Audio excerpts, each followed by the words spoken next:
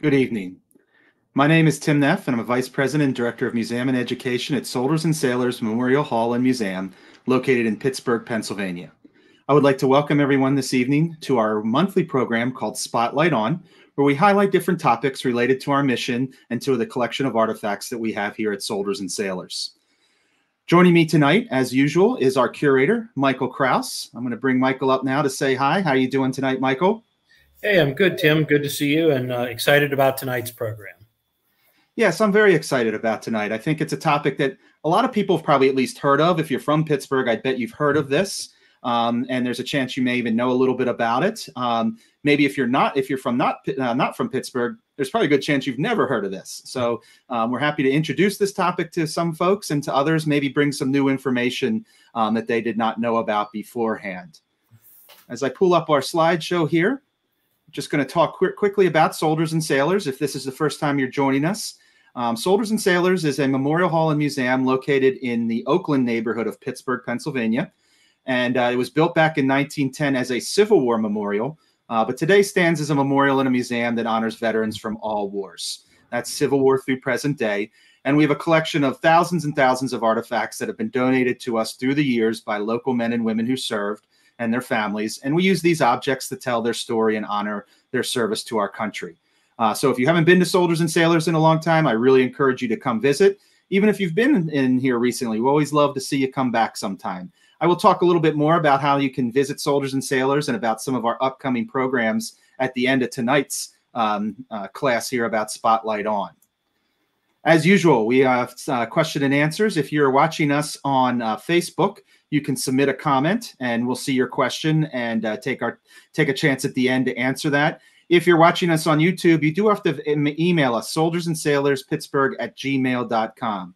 And if we can, we'll try to answer that question during the program here. But if not, we'll have your email and we'll certainly get a response to you as soon as we can. Here we are. As I said, Michael Kraus is our curator of collections, and there myself, Tim Neff. And we're going to go ahead and jump right into it here, talking about the Allegheny Arsenal. And we have a couple of photos here from the beginning and more of the Civil War era. And Michael, what can you tell us about the photos that we're looking at here? Well, the photos show probably one of the most distinctive features of the Arsenal. It does not exist today. It was taken down around 1940. But the Arsenal, and we'll talk about this a little later, but just for purposes of viewing this photo, was divided in half by Butler Street, current day Butler Street, and which is odd because this is a United States arsenal with ammunition and guns and soldiers, and a public street runs right through the middle of it. But what you're looking at is the gatehouse. The gatehouse has a very Gothic look. It doesn't date from the beginning of the Arsenal. The Arsenal came into existence around 1814. The gatehouse, it's thought, was built due to its architecture shortly before the Civil War. That kind of look was popular. But if you look in on the photo on the left, that was taken around 1862. And you can see in the little gatehouse, there are some soldiers, there's sentries, standing guard there. And the camera's view is taken up on top of a hill that overlooks I'm going to say the upper and lower Arsenal, where today Arsenal Middle School stands. It would be on the left there. We also have a picture taken in 1915 of the same gate, and you can see it's just typically the same. I mean, nothing has changed is what I want to say. In fact, most of the Arsenal hasn't changed. There's a building missing from the first picture, which was a stables. That's no longer there. But, just to show a little change in time from 1862 to 1915 is where we're looking at. Yeah, and I think it's great to see these photos because I've seen photos close up of the gatehouse and didn't always quite understand its orientation. But this really puts it into perspective with the Butler Street we just talked about entrance, but we're looking towards the river here. So it's on Butler Street, kind of the gatehouse to the lower part of the Arsenal, towards the river there. That's right. And you can see the hill in the background. Right. That's on That's the what other I'm side really. of the river, where Yep. Route 28 is now in Millville. Yep. It's on. It's, Yeah. If you look to the right, Millville would be down there today. Yeah. Not far for where I'm sitting right now. Okay. So here we have some closer up photos of the gatehouse. Yeah, some winter views, some dreary winter views, and a dreary winter Pittsburgh day in 1915. These albums came from a little pile of photos in somebody's photo album. You know, we were excited to see, you know, that they were the Arsenal, and it is dated. So that's and at this point in time, the Arsenal is still federal property, especially the lower part. So there's storage of weapons, some administrative functions that go on there, but it's still in its last days as a United States facility. Yeah. And it looks like there in the photo on the left, you can almost see maybe like a trolley tracks down the middle of Butler Street. Is that? Yeah, you're right. There was a trolley track that ran down there. Yeah. So I mentioned before that the Arsenal was built in 1814, or land was purchased and Act of Congress written to establish United States Arsenal at Allegheny in Pittsburgh. Now, you have to remember in 1814, this is still the wilderness. We're out in the middle of nowhere. The War of 1812 is still, you know, sizzling and hot. And this would have been one of the U.S. Army's furthest arsenals going west. And from this point, you know, things could be distributed as needed if they were needed to go down rivers or up towards Erie or whatever. So this is the arsenal's in pretty wilderness type, not populated as it is today. The land was purchased from a man named William Barclay Foster, and Pittsburghers will know the name Foster as people outside Pittsburgh as well, because William Barclay Foster was Stephen Collins Foster's father. So Foster Sr. was a land speculator, and he bought up all this land and sold this large 30-acre tract to the government. What you're looking at here are two buttons that were found in the Upper Arsenal grounds, and they are from their 1814 buttons, and what you see is a cannon with an eagle on top, and it says Artillery Corps. So these are among the oldest known pieces that relate to the arsenal and its military history. Right. There's a lot of things that happen at the arsenal. We're going to talk in a bit about probably one of the most famous. But before we get there, one of the gentlemen that passed through here was an engineer officer in the Ordnance Corps, Ordnance Department, named Thomas Jackson Rodman.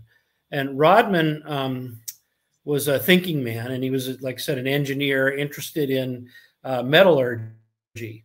And Rodman, in his time here, did a study, visited a number of iron foundries around the country, and particularly here in Pittsburgh, the Fort Pitt Foundry.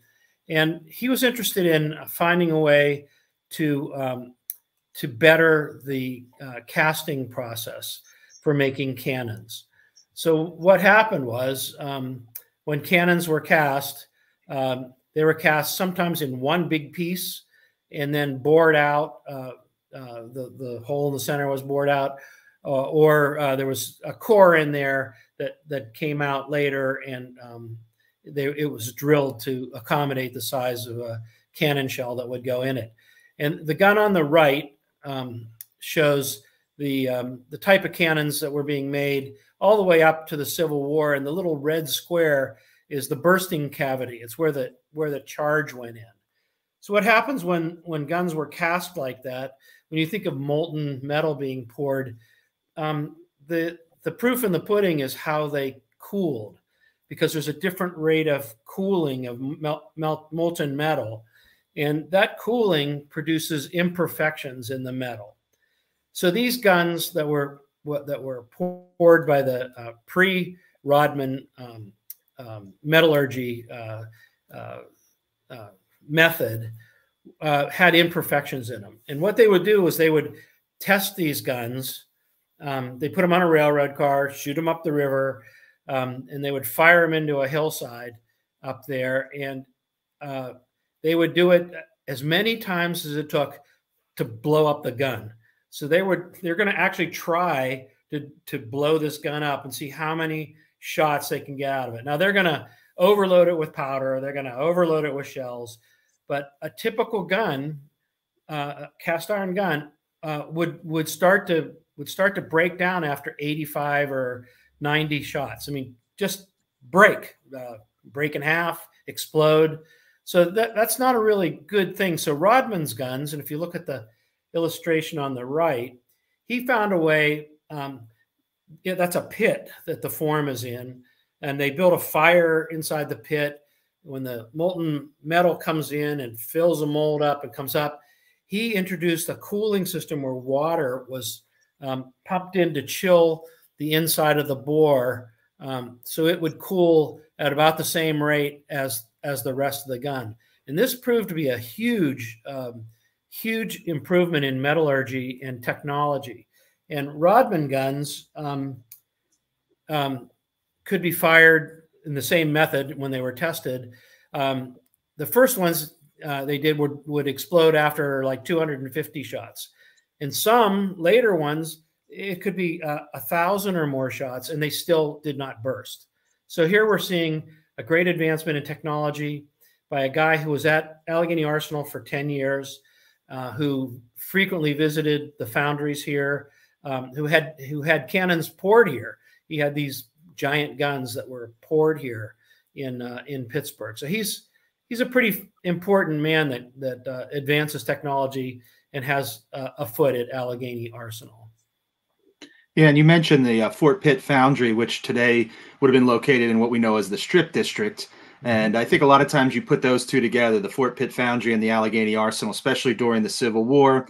And it really speaks to the contributions of this region, aside from just the manpower, but also the production power as well. Yeah. So here we have a Columbiad cannon. So, these guns, the reason we're showing these guns, we're going to take a step past Jackson now. At the Arsenal didn't make cannons. They didn't make weapons. They didn't make guns, but they stored them. It was an arsenal. It was a place where those were shipped to and stored, and when needed, they could be dispersed wherever they had to go. And in 1860, with the war just right on the horizon, Secretary of War John Floyd, who was a pro-Southern Secretary of War, had the idea to have the guns that were trying to. He had the guns that were stored at Allegheny Arsenal. He ordered them to be shipped by steamers south. And when I say guns, I'm talking about 120-pound guns. So when we say 20-pound, that's the size of the cannonball, weighs 20 pounds. 120-pound guns, 21 10-inch Columbiads. Columbiad is on the right. 21 8-inch Columbiads, 4 32-pounder guns. 100 and some guns he ordered moved to the south. And they were being taken down to the wharfs. And the citizens of Pittsburgh, from Allegheny Arsenal, that's where they were stored. The citizens of Pittsburgh heard what was happening, and it caused a great clamor in town, to where many of the citizens protested the move. They contacted the president, Buchanan, and made him aware of what was going on, and they demanded that these guns not be sent south. So they were not sent south. The order was reprimanded, and the guns were kept here. Now, I think, is it our next slide? There were 4 10-inch Columbiads in that pile, cast at Fort Pitt Foundry, that were among the guns that were being taken to the wharfs to be sent south.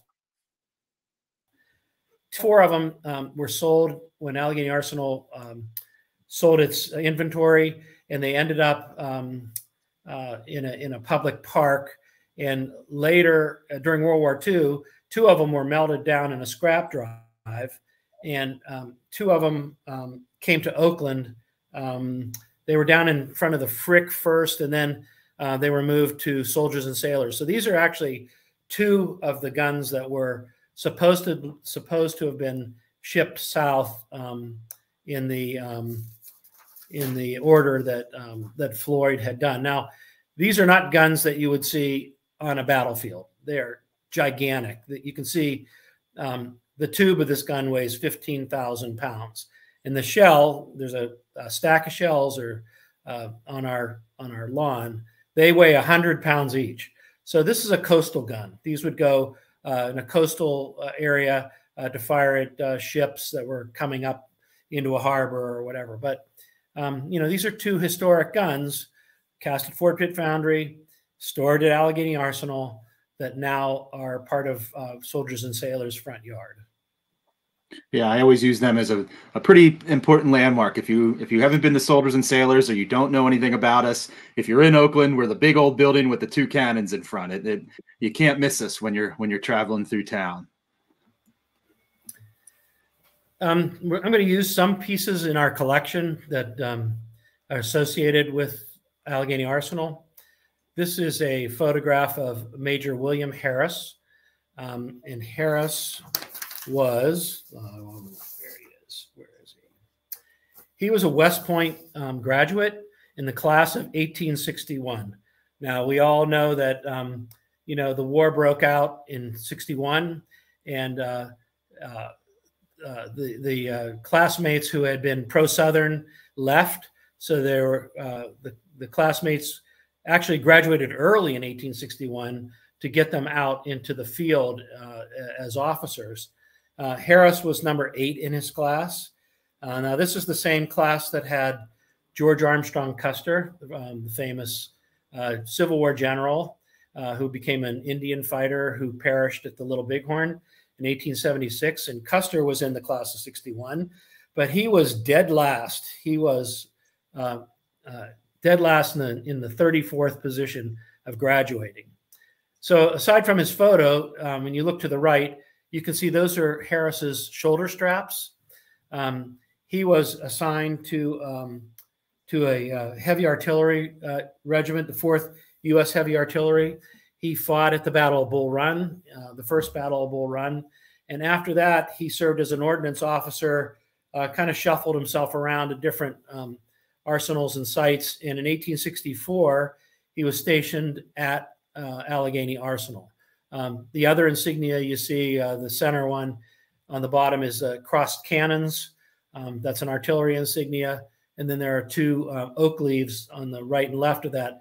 Those are what we call subdued insignia. They're smaller, not as flashy, and usually worn on kind of your everyday clothes and not your more dressy clothes, your fatigue clothes. So we have that piece of Harris, and we have another piece, which is a presentation sword that was given to him by the members of the 4th U.S. Heavy Artillery. So you can see on the scabbard is brass. In the center between the 2 rings, it has presented to Major William H. Harris by the members of Company L, Company E, 4th U.S. Heavy Artillery. And is there another picture of the sword? No, I don't think so. Yeah, I don't think so. No. Okay. So if you look at the top, I mean, this is a beautiful sword. It has a silver handle, silver decorated handle. And the quillion, that's that little piece that comes down around the guard, has a little eagle's head. And in the eyes of the eagle's head are 2 rubies. So it was an expensive sword. You can also see on the right how fancy the blade is. It's etched, it's acid etched, and it has gold highlightings. So it's a very, very beautiful sword, prized by him, and certainly was used by him when he was at Allegheny Arsenal. The Arsenal, like I said, they did not make guns. They did not pour metal. What they did was they built cavalry saddles in sets: the saddle, the bridle, the martingale, the crupper, the saddlebags.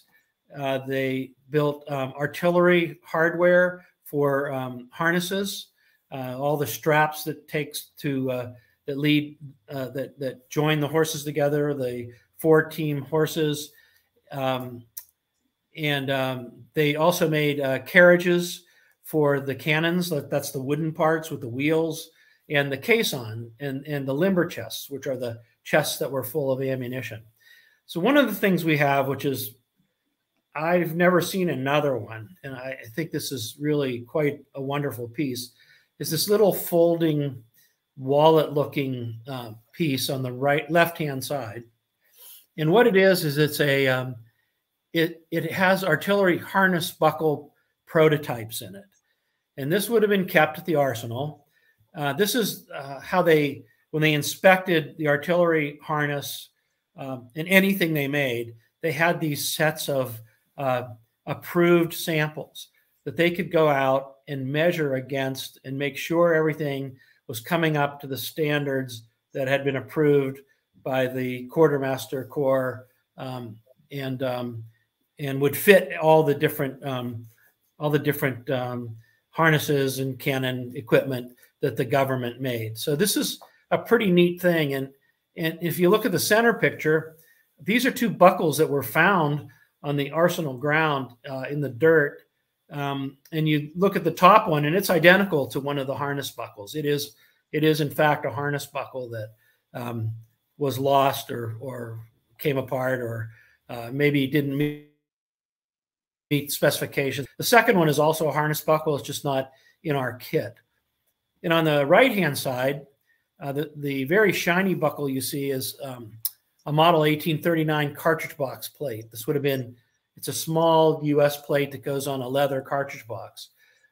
That one is, it's an original, but it was very well preserved. The one under it, however, was found at the arsenal by someone who gave it to us. They found it near one of the stone walls, which I find is very curious. But it's in kind of rough shape, but again, it's from the arsenal. So to me, that's pretty exciting. So what they did at the arsenal, and this is probably this is leading up to why we're giving this program in September. One of the big functions of at the Allegheny Arsenal was making ammunition. Ammunition at the time was made, especially rifle ammunition or musket ammunition, was made by hand. What I mean by that, where there were components that were set out on tables, and then that was assembled into a cartridge. Now, those cartridges were made out of gunpowder, paper, and string. So you can see in the top illustration, a tube is formed around a cylinder stick. It's tied with a string. They call it the blossom end, is kind of pushed down to compact that. The tube is slid out. The bullet is slid into the tube. It fits it precisely. Then gunpowder is poured in, and another string is tied to separate, kind of physically separate the powder and the ball. So in the illustration on the right, you can kind of see where the ball is and the powder. And these are 3 different kinds of cartridges. This is a round ball, a musket ball. They came in a 69 caliber, which is the largest caliber that we used. And the second one is called bucking ball. So you have a large musket ball and 2 pieces of buckshot. So when, I'm sorry, 3 pieces of buckshot. So when that's fired, when you load those buckshot in the ball in, you get 3 pieces like a shotgun and 1 piece like a bullet. That was very effective at close range. At a range of 50 yards, 75 yards, a regiment firing buck and ball could really destroy a target, whether it be the enemy or whatever they were shooting at. And the one on the right is purely all buckshot. It's like a shotgun cartridge, not as popular as the first 2 on the left. But these were being produced at Allegheny Arsenal. Let's move to the next slide. So who was going to make these cartridges? Well, it was believed it was a very meticulous operation. It took a lot of skill to roll that cartridge, tie it tightly, make the blossom in, fill it, and fold it over. It was believed at the time that women were more suitable for doing work like that because they had very fine motor skills from, and I'm only using the example given at the time, from doing close-up work like needlepoint, sewing, stitching. In other words, they thought that this was an advantage and women could make these cartridges. So you see a table of women at their stations. They would have, again, powder, the tubes. The tubes had been pre-rolled and brought down to them, the paper tubes. Those are in front of the ladies in the box. They would roll and tie a cartridge, and then they would be laid in boxes, and you can see some of the boxes behind them. The photograph on the right are actually original Allegheny Arsenal cartridges that were rolled at Allegheny Arsenal that we have in our collection. One, the first two on the left have been kind of taken apart, so you can see the round ball, and you can see the mini ball, which is and they called it an elongated ball or a mini ball, which was an improvement over the round ball. It fired, those rings you see grabbed the inside of the riflings, and it could fire faster and straighter, not faster, but more accurately and straighter than the round ball. And the third one is a complete cartridge. You see that tail on the bottom? That's really important when you put them in your cartridge box. The tail sticks up on the top, so when you reach back, you can pull it out without even looking. It's a good way to grab that tail. During the war, it wasn't uncommon. In fact, there are reports that daily production was 124,000 rifle and musket cartridges per day. So this Allegheny Arsenal is pumping out the stuff. Not only that, but they're not only making musket and rifle ammunition, they're shells. And shells are, it's a round ball. A lot of people say it's a cannonball, but really it's called spherical case. It's a hollow cannonball, and those were loaded with musket balls in like pitch, which is like a tar or a pine pitch, and they would load an explosive charge in there and then set a fuse. So they were making cartridges and loading spherical case. Next. Yeah, and we'll see some examples of those spherical cases here in just a little bit. Yeah. So here are some men working. Now these places they worked, they were called laboratories.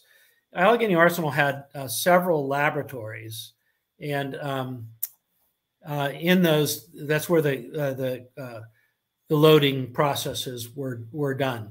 So you see some men. I want you to notice this is the days before OSHA and before safety standards, and this is black powder that they're rolling.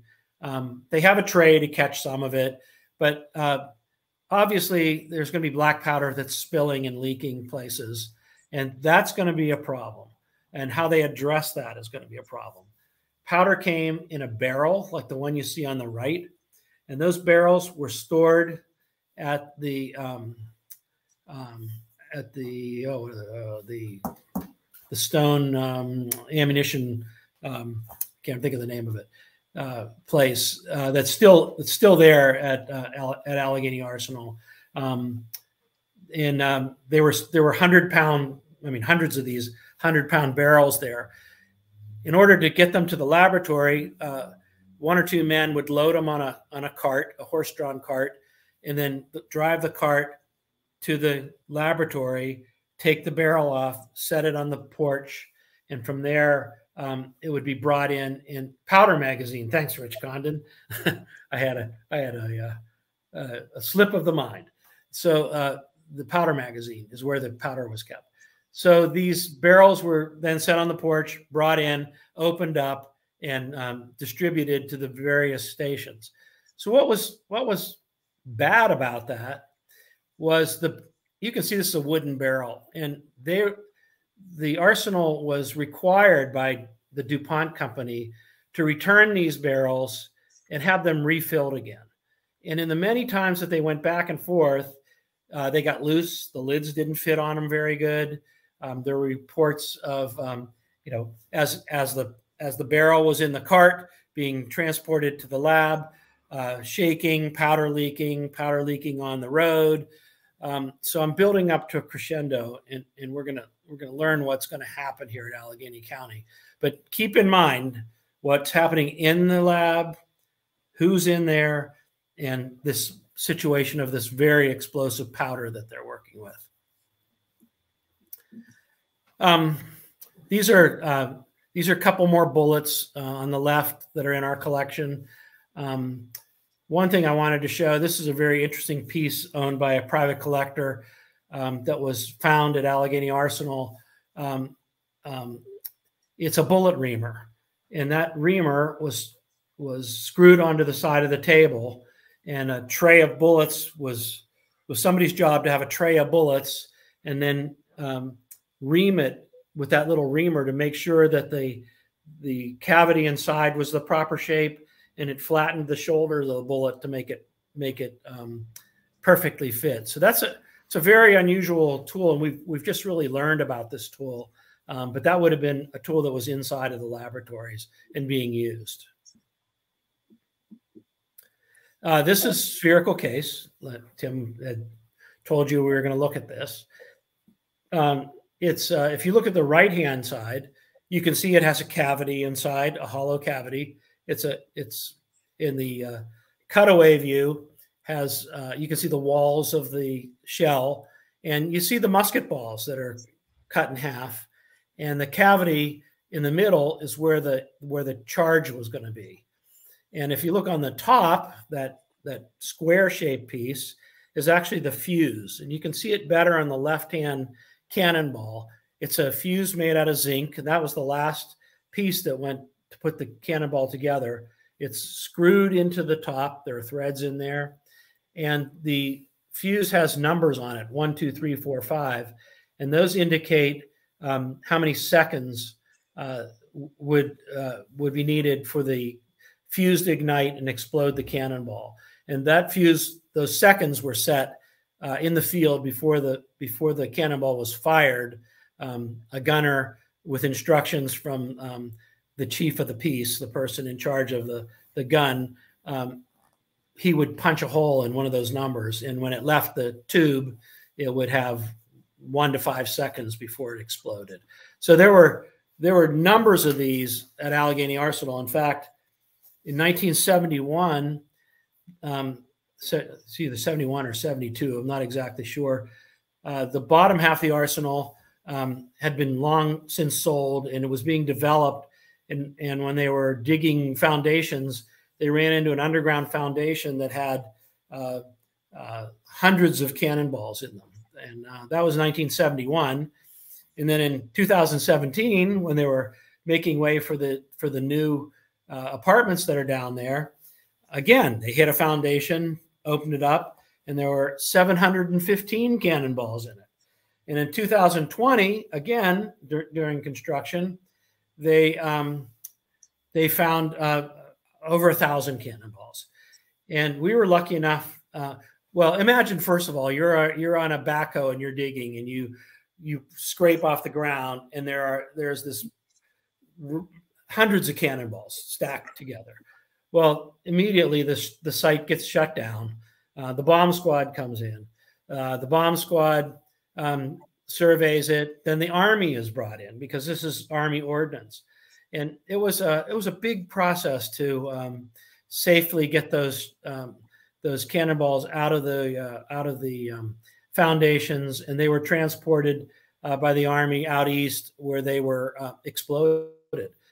They were live. At the end of the process, the bomb squad managed to keep, I think they got 12 of them, and they brought 4 of them to us. And when the officer brought them, he showed me on his cell phone where they had drilled out a shell, they tapped out the powder, and ignited it, and it was live. I mean, these were live cannonballs. So lucky they're found, and they're not underneath a big sprawling condo or apartment complex right now. But they were nice enough to give us 4 of them in the 4 different sizes that they found. And you can see them here on display in our museum, in our Civil War artillery exhibit here. So the reason now for our event, right? This is what we've been leading up to. Here we go. So the arsenal, and I kind of painted a picture. The top right is the laboratories. They were simple wooden buildings. They were heated. On the right-hand side, there was an engine house that had a steam boiler, and water was pumped in tubes through the ground and around the laboratories that kept it warm. And they couldn't have an open flame in those rooms. You saw the gunpowder. So this is a way of heating them. The building in between them was the wardrobe room, where the women came. In fact, they're mostly women working here. I said that before. The other thing I meant to say was they were mostly immigrants, Irish and German.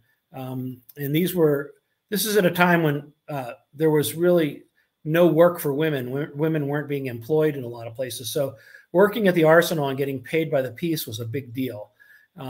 So there were quite a number of women that were working there. There were 156 girls working at making cartridges, and the arsenal at the time had employed over 1,000 people. Not all women, but over 1,000 people in running the affairs of the war. On the left-hand side is a period plot map of the arsenal. It's in blue. So on the top side, if you would continue outside of where that little angle goes, that's the Allegheny River. That's the bottom, the lower arsenal, where the administration buildings are, the carriage making, harness making, all that's down there. Butler Street dividing it in the center. The upper arsenal is where the ammunition is going to be made. And if you follow, it's between 39th and 40th Street. 39th Street was called Pike Street, and I don't remember what 40th Street was called, but if you follow it up 40th Street, about halfway up, you'll see the position where the laboratories were. A good way to mark that today is the powder magazine. That's the L-shaped building that's up there. And if you're familiar with the arsenal, there's like a cement, looked like it might have been a pond at one time. Kids use it to skateboard and do things there now. It was a pond during the time of the arsenal operation, and it was going to play a role in what's going to happen here. So what happens in the picture on the bottom center is you can see the laboratories. There's on the right-hand side of that picture is the powder magazine. And again, powder would be taken from there and brought to the labs. The one that's shaped like a star, like a cross, is the one we're going to be looking at. So in our illustration, let me just say first, it's September 17th, 1862. That's why we're doing this program in September, to remember this event. But it also is a major day in Civil War history, being that the Battle of Antietam is being fought on this very same day that this incident is going to occur. The Battle of Antietam is the bloodiest single day battle in the Civil War history. And what's going to happen at Allegheny Arsenal is those powder kegs that are being brought up on those shaky carts. And we're going to look a little bit later at the roadway, the construction of the roadway that they were coming on. You'll see how it was jostling and powder would shake out. A couple barrels are put on the back of porch number 1. Somehow a spark ignited loose powder that was outside of on the ground, and it transmitted to the barrels that were on the back porch, and it blew the first laboratory up. When you look at that first room. That's where most of the casualties are going to happen. So there were 3 explosions. Room number 12, as you see right across from there, exploded next. And some of the explosion was transmitted to room 14. Now, the rooms 1 and 12 are going to have the most casualties. The buildings are on fire. The girls who are in there who didn't die immediately are trying to get out. They're jumping out of windows. They're badly burned. It was a very horrible sight. Let's go to the next slide, please. Oh, let's go back. I'm not quite ready for that. So there's loss of life is 78 people. Mostly, when I say girls, I'm talking that a lot of the women employees were 16, 17, 18 years old. They were, like we said, horribly mutilated. There were, one account says one of the workers remembered the pandemonium. 2 girls behind me, they were on fire. Their faces were burning, blood running from them. I pulled the clothes off one of them. While I was doing this, the other one ran up and begged me to cover her. I did not succeed in saving either one. So the people who were not killed outright, there's going to be a number of these women who are burned so badly that they will die in the next few days. Like I said, there's 78 casualties, mostly women and young girls. And we'll look a little closer at some of their names later. But let's look at the next slide. So when I talked about the road from the powder magazine to the laboratory, it was a road that was called a macadam road. And a macadam road, if you look on the left-hand slide, is a road that is made of like compacted stones. You know, it was something. It was an improvement over a mud road. And the road before it was macadam was dirt and mud and very difficult to navigate. So the Arsenal improved it with a macadam road. But you can see how bumpy that would be in a horse cart. One of the theories to how the spark started the fire at the Arsenal was one woman in another laboratory across had noticed fire coming from underneath the horse cart. She noticed fire traveling in the macadam because there was a lot of loose powder there.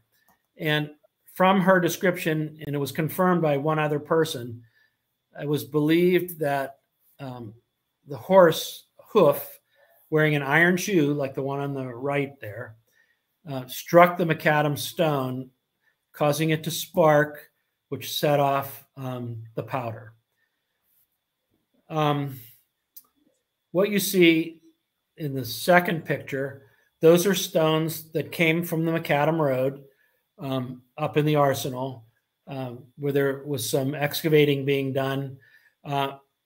They're all about the same size. They're all about 2 inches thick. They were pieced in and put in. The black that you see on those 2 stones, that's powder. It's still stuck to the stones. And the photo on the right, upper photo, when a trench was dug there, you could see part of the macadam road and then 6 or 7 inches of powder that are below that. And that was brought up in the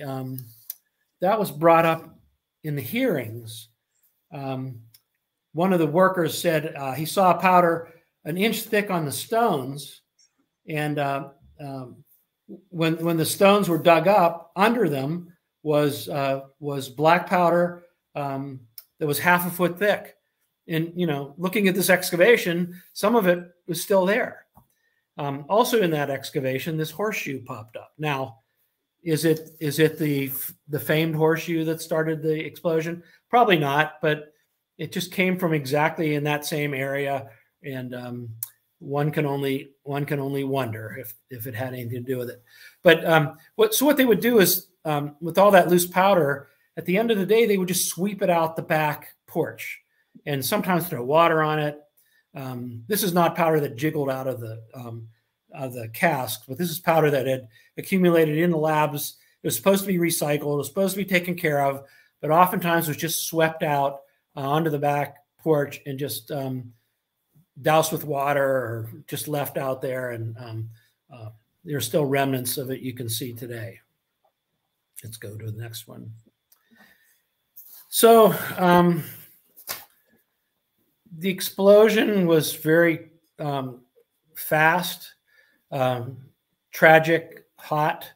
The pond that I talked about earlier, a lot of open ammunition crates were being taken out of the burning buildings that were still being burned and thrown into the pond. There were 2 reservoirs up above the pond, just a little above, that held water. Allegheny Arsenal had its own fire engine. So that fire engine was hooked up to the reservoirs, and water was pumped on the burning buildings to put the fire out.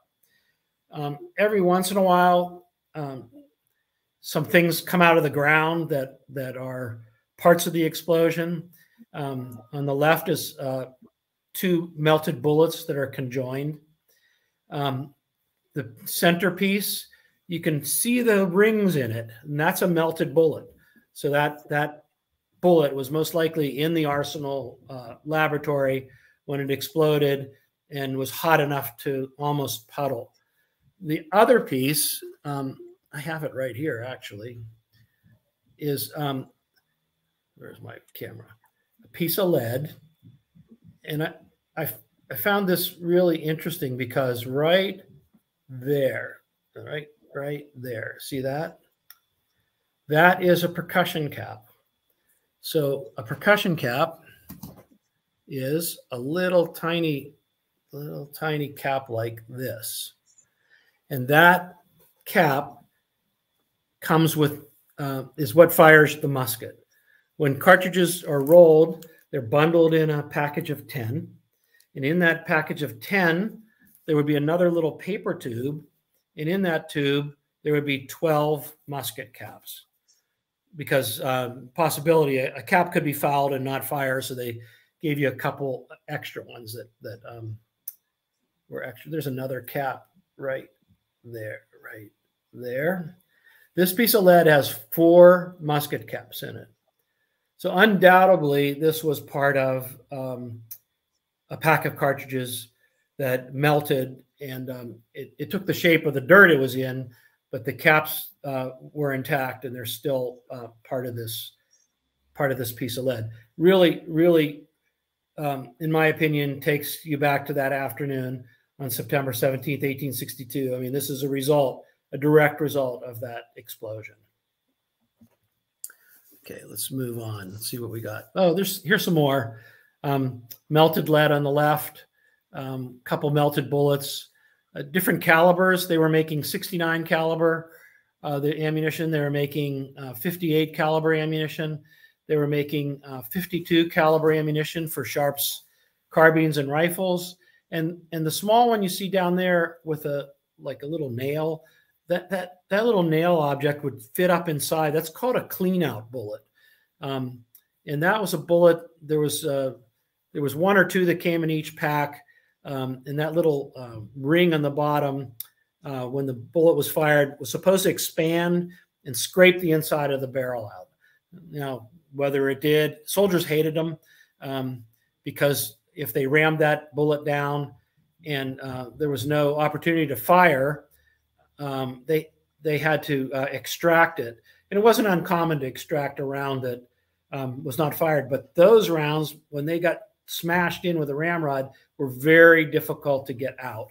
So soldiers did not really like those rounds, but they were being produced at Allegheny Arsenal too. The Arsenal did make bullets. They had a machine, a swaging machine, which would take a bar of lead and kind of smash a bullet shape. In other words, it wasn't poured with hot lead. They were compressed and under pressure, and a bullet was made like that. So these bullets were being made at Allegheny Arsenal. The piece on the right is a big hunk. It's about like that. and you can see kind of melted bullets that are inside of that. That's at Soldiers and Sailors. You can view that piece. It's part of our collection. Mike, just as a heads up, we are coming up on about 10 minutes left. On okay, our we've got to fly. Okay. Yeah, because I know we want to get to the letters and things as well. Okay. Yeah, these are shots of the powder in the ground. That's an 1862 penny that came out of the site. We can move ahead. These letters were donated to us 2 years ago by a family in town. And you can imagine my thrill when I saw the covers of the letters written to Miss B. Hodge, Arsenal Post Office, Allegheny, PA. And if you look at the map on the right, Pike Street, which is 39th, this is the area between Butler and the river. On the left-hand side, about the 5th or 6th house down, is the house of Bridget Hodge. And that's where these letters were being mailed to. The letters were mailed by a soldier in the 9th Pennsylvania Volunteer Infantry, 9th Reserves. Let's go to the next one. And there are maybe 10 or 12 letters. Interesting. He's writing to his mom and sister Bridget. And just by perusing the dates of the letters, I always look for important dates. This is the last letter that he writes. He was wounded at the Battle of South Mountain on September 14th, which is a few days before the battle. Well, it's the anniversary today, September 14th. A few days before the Battle of Antietam, he was wounded in the arm. He talks about his wound. He's getting better. He's being well taken care of. But this letter is written on September 24th. So this is after the Battle of Antietam, after the explosion. And what he says, he's writing to his mother from Capitol Building in the hospital. He's writing to his mother about, his mother had written to him about the explosion. And on the right-hand side, he says, received your welcome letter, dear sister. This is a sister. I feel as though I do not want to come home now. It appears to me that all my friends is gone. I am heartily sorry for the poor girls that suffered such a death. I write a few lines so as you know, write so I write again. They are all going to send me to a, he's talking about where he's going. Couldn't read that word. My arm is getting along well. So he's writing out to his sister.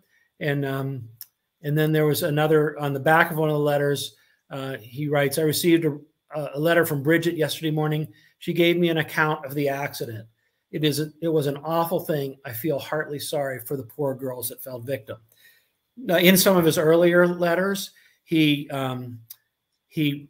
writes and says, tell so-and-so, you know, he gives messages to the girls that were his sister's friends. One of them that he names was killed in the explosion. So he doesn't know that yet. He doesn't have a list, but he knows that something bad has happened. And what happens to him? He dies in October of his wound. So he does not come home. This is a piece of the large main building in the Arsenal when it was torn down in 1918. Souvenir pieces were made into desk sets. This is in our collection. You can see that. Next. So we're going to talk a little bit about memorialization. I'm going to just kind of see if I can fly through this. There were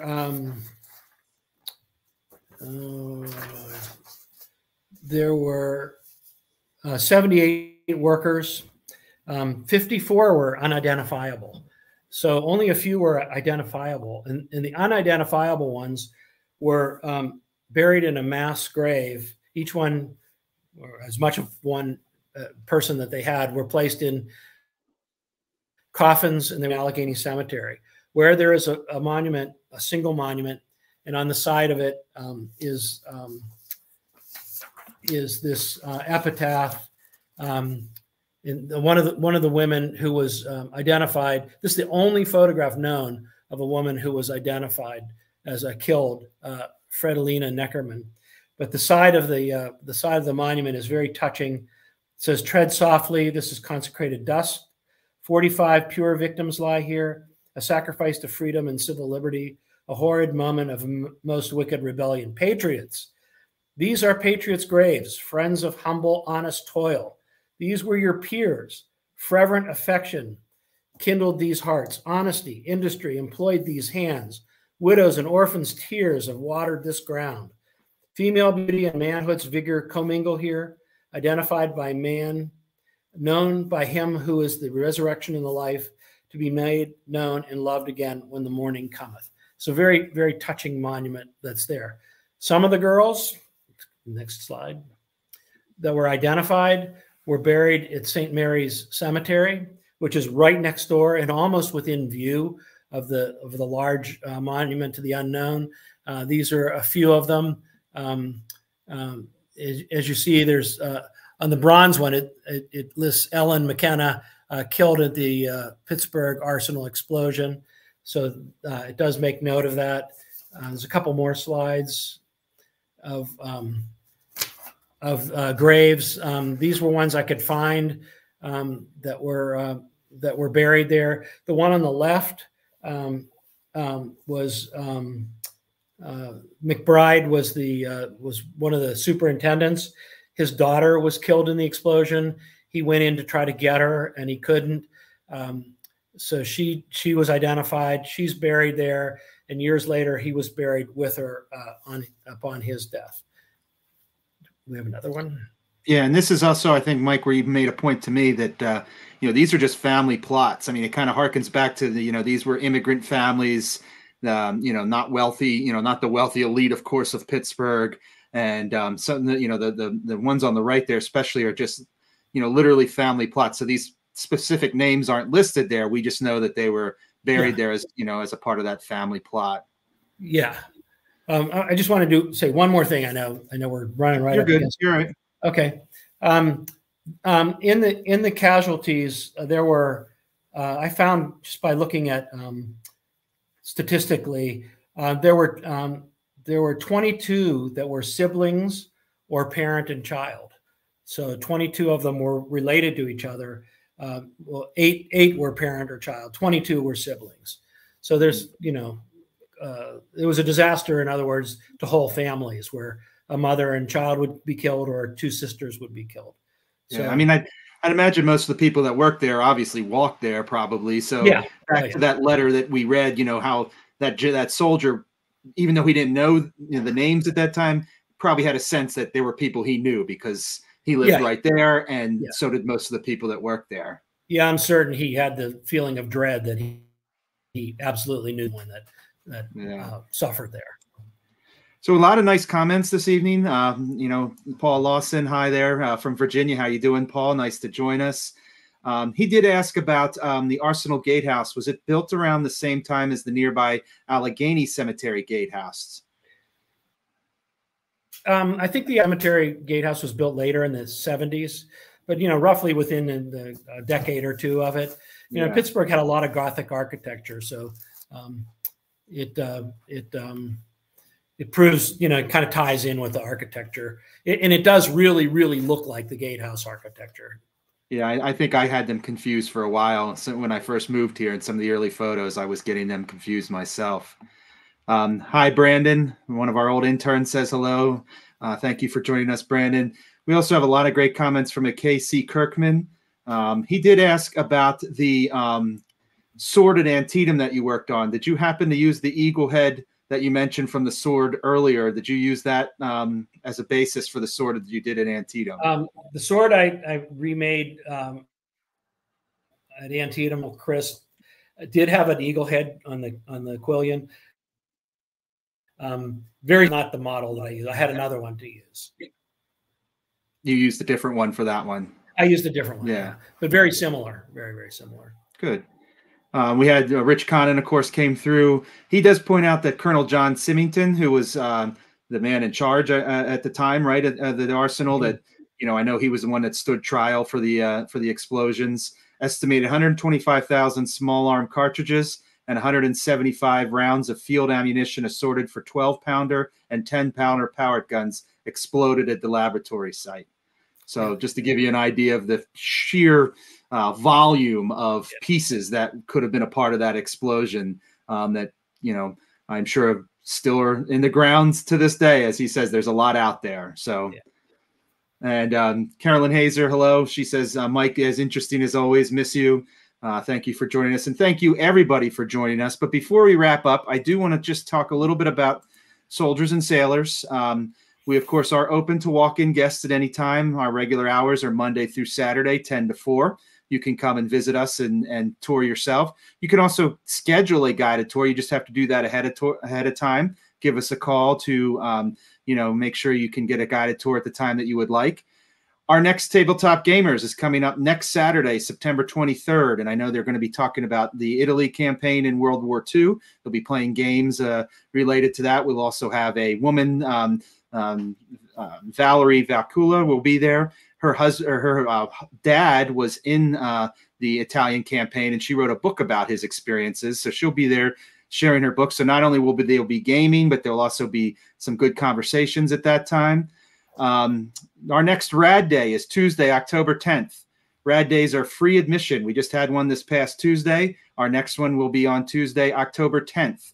So if you are looking for a good time to come and save a little bit of money, October 10th will be a great day to come and visit us. This weekend, very busy weekend here at Soldiers and Sailors. We have the Gold Star Wall Tribute will be on our grounds, both September 16th and September 17th. It is a wall with a gold star for every fallen soldier post 9/11, and you can come and pay your respects and visit this grand site. It will be on our front lawn, as I said, this over weekend, along with the Vietnam Veterans Vigil will be taking place this weekend. So a lot happening that you can come see coming up on this Saturday and Sunday. You can also come and see our dog tag installation exhibit, which we have done the last, I think this will be our 3rd year of doing this, and we have dog tags hanging above our walkway that are in honor of all those that have fallen, once again, post 9/11 soldiers that had been killed in action. And there's thousands of dog tags that are suspended above our walkway. And if you haven't seen this in the past couple of years, I really encourage you to come see it. It'll be up through the month of September into October, and you can come, and it's just a sensory experience. You see the dog tags, of course. You hear the dog tags as they are clinging together. You know, the sun hits them if you're there during the daytime. It is a very powerful and moving exhibit that you don't even have to come into our building. There's no admission for this. There's no admission as well for the Gold Star Wall. I really encourage you to come out this weekend. You can see everything all at once. You can see the dog tags suspended. You can see the Gold Star Wall, the vigil, and also see the museum as well. So we're kind of at a good time here, just with doing it tonight to promote some of these great happenings coming up this weekend. Next month will be a spotlight on the history of soldiers and sailors. I can't believe we haven't done this one before for as long as we've been doing Spotlight On. It kind of is a no-brainer, but we thought we'd introduce everybody to the history of the building, the Soldiers and Sailors structure, and how that's evolved through the years, and the nonprofit organization and the kind of the history of how that evolved and came about in the year 2000 and forward. So we'll get into some of our early history and then some of our more, some of the big changes that have happened through the years. I think it's important because a lot of people can hear the name Soldiers and Sailors and think a lot of different things and have a lot of different thoughts of what that means. Oh, I've been there for this, or I've been there for that. And we're going to make sure that we, kind of outline how that has happened through the years and how things have changed in and around Oakland for us. So with that, I want to thank everybody for joining tonight. I know it was a beautiful night here in Pittsburgh. So if you took the time to sit and learn from Michael, I really appreciate it. Michael, I appreciate all your knowledge as always. And what an important topic to Pittsburgh history, to Civil War history. And as you said, because it took place on the same day as the Battle of Antietam, so many people don't know about it. And I think it's just great to bring any attention that we can to this topic. So with that, Michael, thank you so much. Everybody out there, thank you for joining us. I hope everybody has a wonderful evening, and I hope to see you this weekend at Soldiers and Sailors.